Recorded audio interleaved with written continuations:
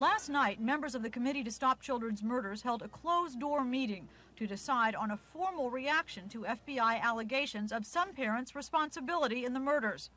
Today, victim Curtis Walker's mother told me such talk was nothing new.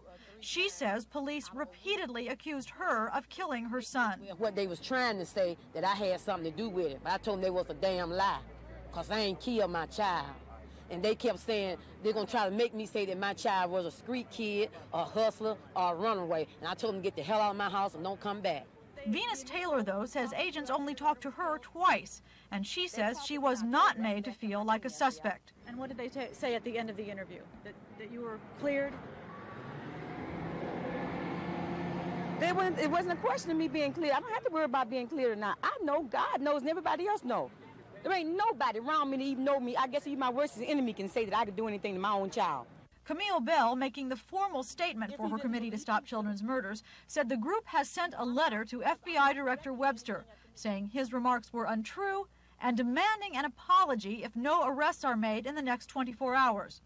She called the situation a circus and accused authorities of playing games.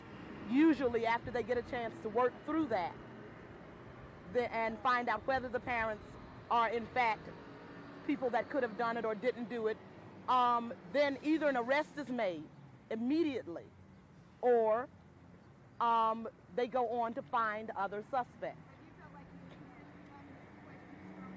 This is April of 1981.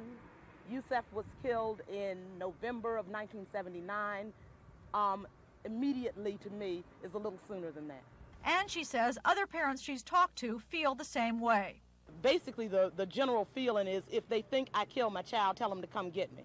Mrs. Bell says she has no idea why the FBI made the statements in the first place, or why Commissioner Lee Brown did not deny they were true. Hank Phillippi, Action News.